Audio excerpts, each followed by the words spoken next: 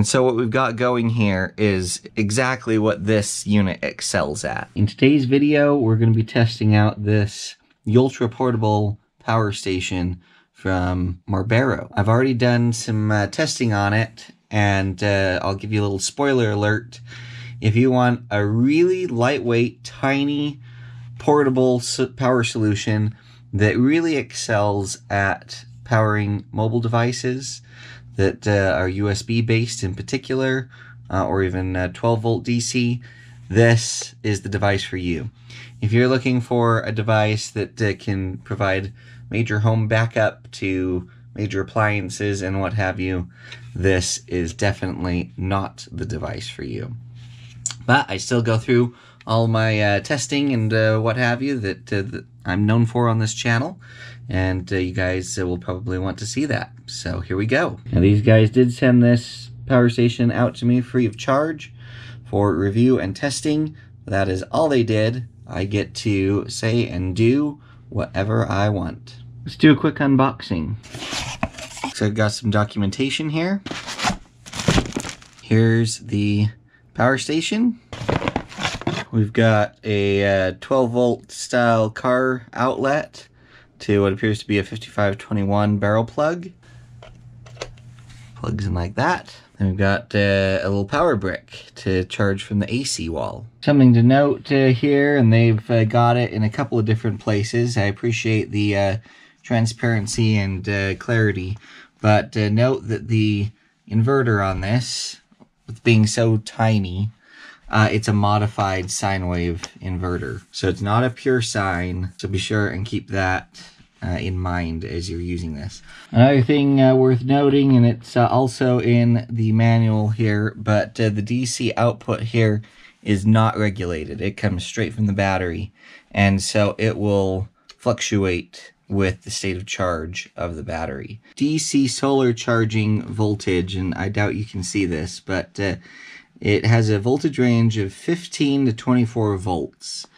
So very narrow range, and it only charges at 1.2 amps.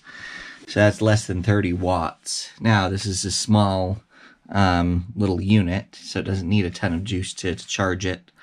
But anyway, just keep that in mind. You know, you can't go hog wild with solar on this. Let's just see what happens when we plug the charger in.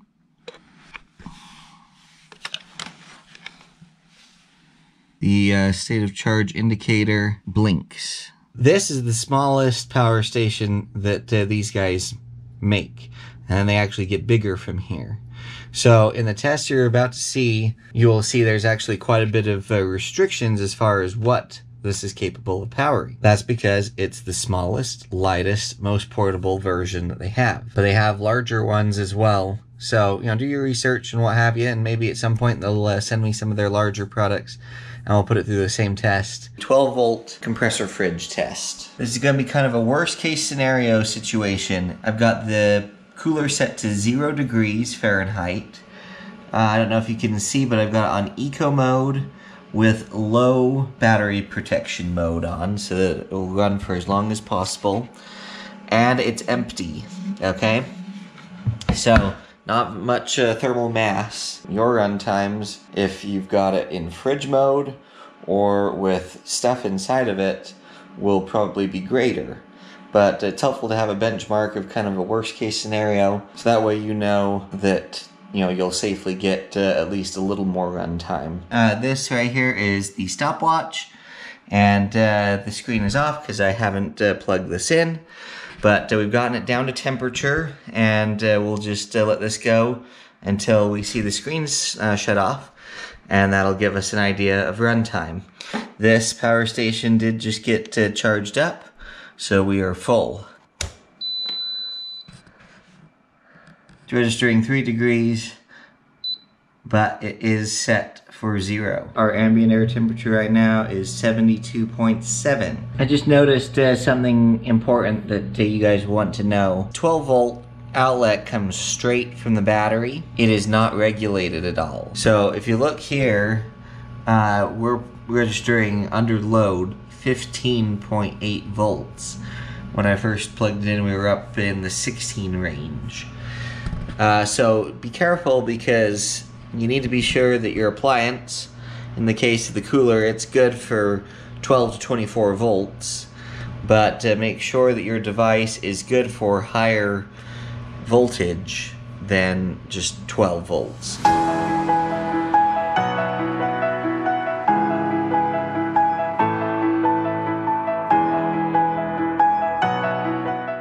The cooler just shut off, and paused the time. 4 hours, 10 minutes, 45 seconds. That's not bad for a teeny 88 watt hour battery pack. We have depleted this battery down to 0. We've got that flashing light.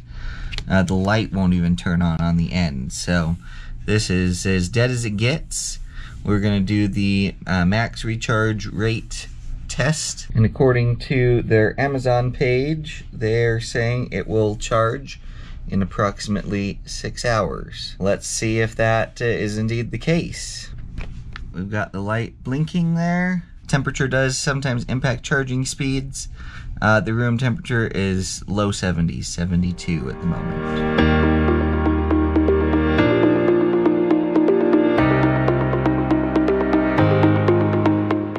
So I missed when this finished, but I reviewed the footage of the time lapse, and it only took 3 hours and 16 minutes. So basically half the time that the manufacturer claimed it would take to charge. It makes me think maybe there's something strange going on. Let's check. So this is the power supply. It outputs 19 volts at 1500 milliamps. 1500 milliamps is 1.5 amps. 1.5 times 19 equals 28.5. Times that by 3. Okay, makes sense. For some reason I didn't think that it would be the full capacity, but looks like the claims of it being around 84 watt hours makes sense. So just wanted to verify that. We've got a USB Type-C power delivery port. I've got another power station here. This has a bidirectional 100 watt Type-C port. So we're gonna see how much power this can push out. Obviously this will accept up to 100 watts. We should just be restricted by what this can do. I've got a cable here. This is from MagTame. It's pretty cool. It's got this magnetic, the entire cable's magnetic. So you guys may want to check that out. But anyway, this is a Thunderbolt capable. Plug this in over here. Let's turn it on. Notice the wattage over here. So it looks like the power delivery can provide up to 18 watts. Alright, similar test. We've got this other power station, and I've got the bidirectional USB-C port being utilized, but this goes to a Type A. Now notice that it is capable of USB 3.0, and so we should be able to get the max power out of these ports. So let's see what happens with that. Looks like we can push about 17 watts through that. Now let's just try one of the dinosaur style ports and see what that gives us. I'm pleasantly surprised. 14 watts, not bad. I want to see what happens with this DC out.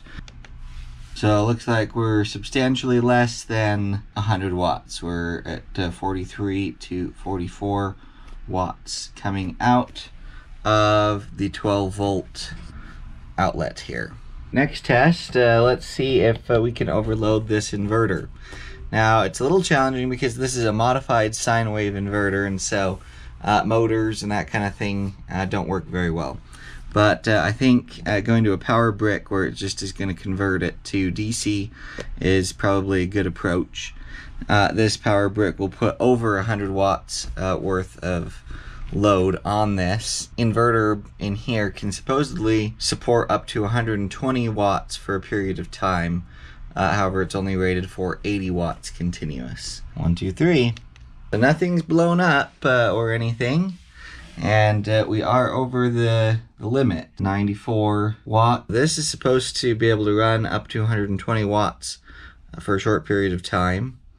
So let's see how long we can run it for. It's currently 9:48 p.m. I don't think you'll be able to hear it. There is a little tiny fan in this to cool it down when the inverter's under a heavy load. The fan has ramped up to its max speed, I think. It's very, very quiet. Let's see if we can hear it. Now we're talking. Gonna put a kilowatt meter on. Now, notice we've got 114 volts vacillating a little bit, 58 hertz. Let's plug the power station, this other one, back up in the 90 watt range. According to the kilowatt meter, we're actually pulling just over 100 watts. Our voltage has dropped substantially. We're down now to just 106 volts. 1.2 amps. Be careful because this inverter isn't very strong, so you're not going to get very good voltages. 10:02, and it just kicked off after being on at over 100 watts. When I go to turn it on, the red outlet flashes and then turns off. So I either blew it up or it's in like a thermal protection state. So let's give it a minute to cool off here, and we'll see if it will come back to life. Hey, look at that. A few minutes later, and the inverter turned back on. Let's make sure we've got power.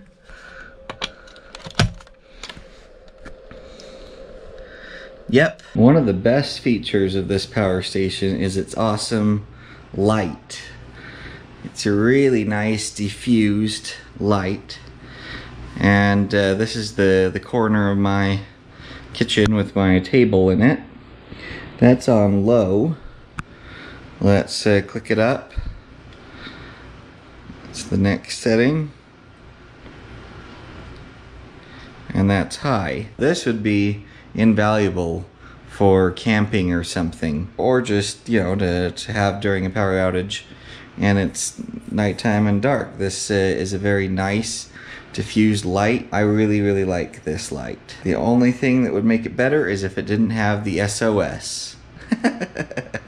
Can this MARBERO power station power a high-end gaming desktop PC? No, it cannot. The MARBERO portable power supply run a hot plate? No, it cannot. Can this MARBERO power supply run a full-size clothes washer and a full-size gas clothes dryer? No. Can the MARBERO portable power supply run a full-size household vacuum cleaner? No. Can this power station run a full-size residential refrigerator? No. Can this MARBERO portable power supply run a 120 volt mini split? No. Can this MARBERO portable power supply run a full-size gas furnace? No. This is really what this power station excels at, and that is charging small electronic devices. So we've got two different kinds of phones, a tablet, a laptop computer, and then I've even got a bonus power station here that is also going to play into the mix. What I want to see is what kind of output this can support. I'm going to max this thing out on the DC side. So we're going to have every single USB port utilized, and then we're also going to utilize the 12 volt outlet as well. And we're just going to see if it splits the power up evenly, if it struggles to do any of this. I don't know. Let's see. Let's plug this 12 volt in. Now this 12 volt is going into this power station to charge it. So we should see some input here, and we are. 37 watts is our baseline on the 12 volts. So let's see if that changes at all as we load this up. We're going to unplug that. I have a USB-C. This is bi-directional charging into this. So we're going to charge from this to this. This can accept, this cable is a Thunderbolt cable, and this unit can accept up to 100 watts. We're not going to get that, and 18 is what we tested before. Now let's start plugging stuff in, and let's see if / how that might change if it starts sharing wattage between all of the USB ports. Okay, so let's start with this. This orange cord here is going to this phone, and it's in one of the slow charge USB ports. We're still pushing 18 watts. Charging on the iPhone now. That's also plugged into one of the slow USB Type A ports. And the USB-C is still producing 18 watts. That's good. Which is going to go to one of the quick charge USB Type A ports. Still producing 18 watts. That's good. Laptop computer. Going on another one of the Type A quick charge ports. It's charging. Alright, that dropped us by 2 watts there for a second. But still pushing pretty close to 18. This is going to be the straw that breaks the camel's back. Let's put this DC plug back in.